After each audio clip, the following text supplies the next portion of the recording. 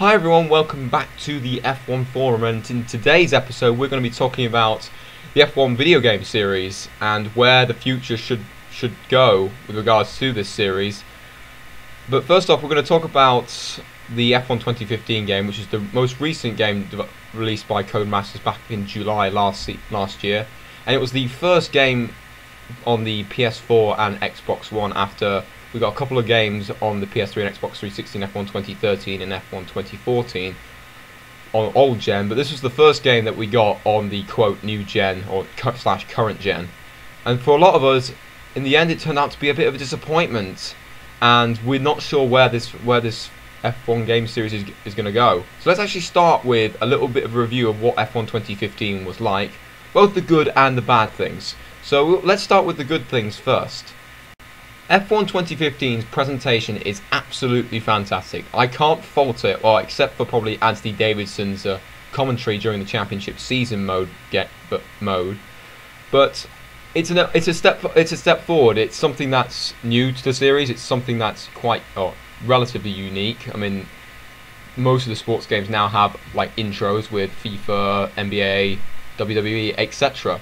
But the fact that the F1 has managed to be able to do something like this, I mean, it was back in F106, but it wasn't really that great. So I like that they've done that. The second thing is, I think the gameplay is much improved. It's the best handling model that we've had so far in the Codemasters games, and I like the fact that the AI is a little bit harder to pass.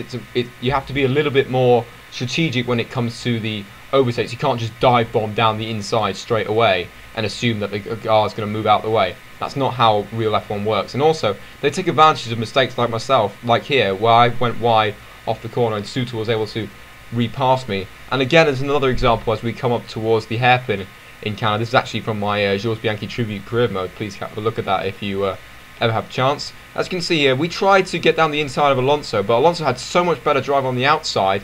On the older games, we probably could have forced him out wide, and he would have just given up that position. And then also, Kevin Magnussen, who's just behind us, is now taking advantage of that. But usually the AI would back out of these sort of moves on the older games. But it's very nice to see that Codemasters have made steps forward. There are some few glitches with, for example, with the back markers and stuff. But all in all, I think it's a definite step up. However, despite these improvements, the game itself was released in a very poor state. There were plenty of bugs and glitches that were apparent, that was found by the F1 community. For example, the gearbox glitch when you come out of the pit stop, where it just didn't go out of first gear as you exited the pits, and you had to manually get yourself out of gear. But also, the main problem with this game was the lack of features. It's very similar to when EA released their NHL 15 ice hockey game for the new generation, and most of the popular game modes that people enjoyed were actually taken out of the game. So here's a list of game modes or features that were actually taken out of F1 2015 that were in previous games. No scenario mode. So this was a game mode where you were just given a set of you get put into a certain scenario in a F1 car, and you had to beat the objectives that were given. There was like a bronze, a silver and a gold objective, and depending on how well you did, you got this respective trophies.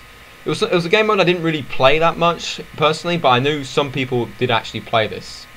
No co-op championship. So this was a feature that was added in F1 2011 to allow for two players to actually compete in a drivers' championship, drivers and constructors' championship, as a pairing. So you're actually racing against a teammate rather than just the AI.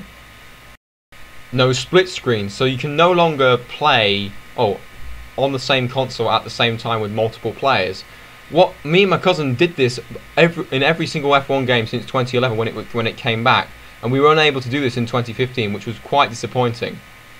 No safety car during races. Now this was once again unforgivable and very disappointing, because again this feature was in the game since 2011, and the safety car is really important in certain races in F1 in real life. I mean, how many times have you seen in the F1 races how the race can be completely turned on its head by a safety car? I mean, drivers can then come back, if we've had a bad start, can then come back into the race and get a decent result. And then the reverse for the guys who are leading the race. So, for example, if a guy's got a 20-second lead and then that lead is all of a sudden evaporated because of one safety car. And lastly, there was no real career mode. So what I mean by that is that you weren't able to put your name in the game and do an actual career mode for a couple of seasons. The only thing we got close to that was Championship Season and Pro Season, which is essentially a harder Championship Season mode. So I didn't consider Pro Season as an extra game mode in that case. Basically, Championship Season was where you just took control of one of the drivers and played one of either the 2014 season or the 2015 season with that given driver. And there wasn't any progression, you didn't do an extra season, there wasn't any aero development, so it was pretty much just season mode like you do in any sports game. Now that was the offline stuff. There was a lot of online problems as well, because some of the racing leagues that are done on YouTube, they all had to go back to F1 2014, F1 2013 to actually run these leagues, and it was quite disappointing from their point of view to not be able to run this game. So this has put the Codemasters game franchise, when it comes to the F1, in the balance. I mean, if obviously they're making F1 2016, I'm pretty sure they are making F1 2016, but this will be their eighth bite of the cherry, considering they started all the way back in 2009 with the Wii version of the game, and then now with the present day F1 2015, then the future F1 2016 game. So there needs to be some changes to improve this game, to improve the overall game, and to get the fans back more excited and more hyped and be able to play the game a lot more than what we had before. And the first thing that should be fixed is pretty much the online gameplay. I mean, there's YouTubers out there like FizzyFan and Noble and Matty G who are pretty much dominant guys in the F1 leagues when it comes to online racing, but they weren't able to race in it, and it was quite disappointing from their point of view, not being able to do that.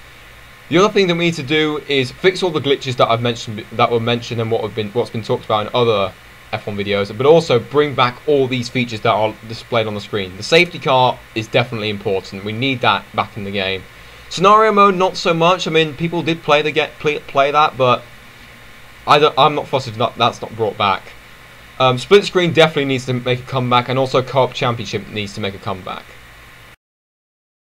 Now for the other part of this video, or actually the final part of this video, is my thoughts on what I would do if I was trying to create a new F1 career mode. Now I understand there are limitations when it comes to the career mode. The fact that F1 management don't want drivers to change teams in seasons, which I think is a bit ridiculous, considering in FIFA and NHL and all the sports games that EA runs, FIFA and all the governing bodies in the sports industries allow that to happen. So why can't F1 do that? Please just do it for once. But now I'm going to work it with that constraint of not being able to change teams on the fly, or change teams, for example, Hamilton moving to, I don't know, Ferrari. I don't know if that's realistic or not, but I'm just going to leave it at that. So let's start with what we've had so far. So as I've said before, we've had 7 games previously made by Codemasters, but why not use the data that we've had from 2010 onwards? The fact that we were able to play in the 2014 season in the 2015 game is quite promising. So why not have, in the options menu where you have the setup for the career mode, you just have the standard settings like your rule changes, rules whether realistic or reduced or whatever, but then have two more options where you decide how many seasons you want to go for and which season you want to start in. So if you wanted to start all the way back in 2010 and go all the way to the present day, you could do that. Or if you wanted to just go for just one season in the present day season, you can do that.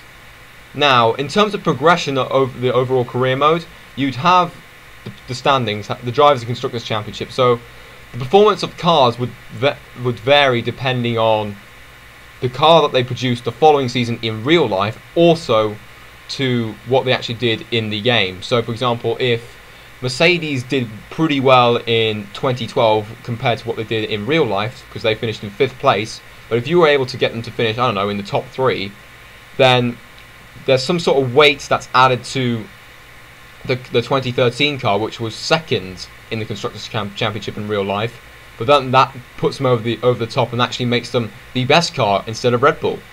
I mean, that sounds quite interesting, and the fact that you have that sort of progression in the game, and then depending on how the other teams have done, then they improve or fade away. I don't know. That's probably something that I would definitely play for the long haul, to see what kind of stories we could create. For example, if you're bringing up, I don't know, Mana and trying to get them all the way up to the top, I mean, that would be a fantastic, story career mode.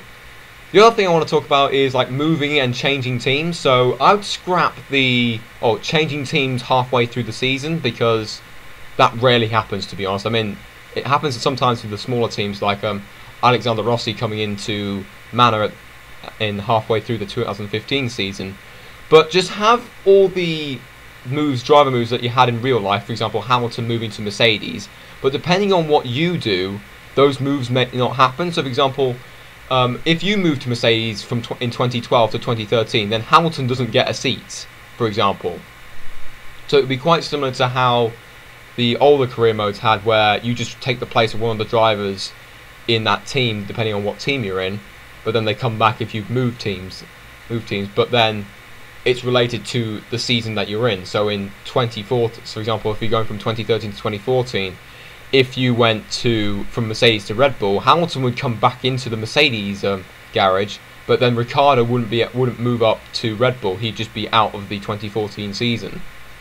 And then the last thing I want to talk about is just bring back the aero development that we had in the previous career modes. I mean, it was just quite a simple feature where you did performance tests on the practice sessions, which improved the car over whether it succeeded or failed.